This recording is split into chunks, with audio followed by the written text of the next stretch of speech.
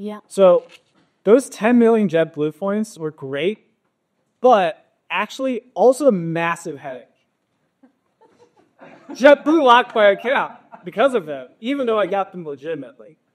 And I had to go call support every other week for 6 months, got escalated to an agent, was waiting on hold forever. Every single time that happened, I got someone who still couldn't answer my question. It was not very fun, honestly. And even though we spend $400 billion a year globally on customer support, I'm pretty sure every single person in this room has a similarly bad customer support experience. That is what Assemble is going to fix. We are making customer support much, much better. And actually, let me show you what it should have sounded like if JetBlue used Assemble. Welcome to Assembled Airlines. How can I help you? I can't log in. I can see how that can be really disruptive. Have you tried resetting your password? Yeah, but and I'm actually locked out of my account. Okay, I understand. I'm going to transfer you to a supervisor who is authorized to look at the lock and care fee neutral. Notice a few things about that. One, I actually got a pretty good response the first time around. 80% of all those types of issues would have been solved by password reset. Our AI is getting better every single day. We're adding new integrations. We're adding new tools. That's where most AI startups for support stop, though. They end right there.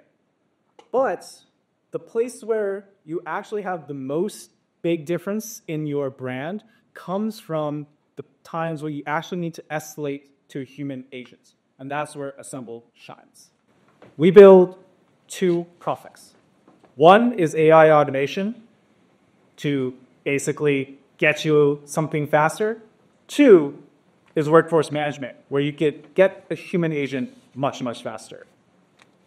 We build across chat, voice, and email for all of our AI automations. You configure it once, and then it's ready to go on all three channels.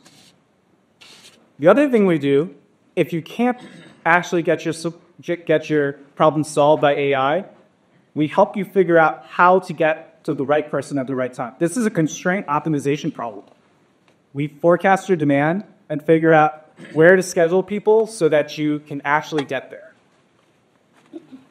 I'm pretty sure also that most of you in this room have actually used Assemble.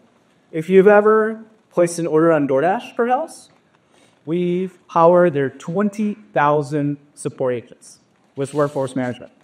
Or if you've ever gone to Etsy or made a design on Canva, we power their AI copilot. And we're growing really fast. Every single year since inception, we've doubled our revenue. And now we're in the tens of millions for workforce management. But way more exciting, well, maybe not way more exciting, but very exciting, is our AI revenue. Since November, when we added a single salesperson and a tiny bit of marketing, we've 10x that revenue. And a lot of this success comes from our culture. One of my favorite Assemble cultural values is called get on the plane. We go to our customers. Next week, I'm going to Berlin. But the past few weeks, we've been to New York. We went to Manila. We went to Bogota. We go talk to our customers because that's where the problems are.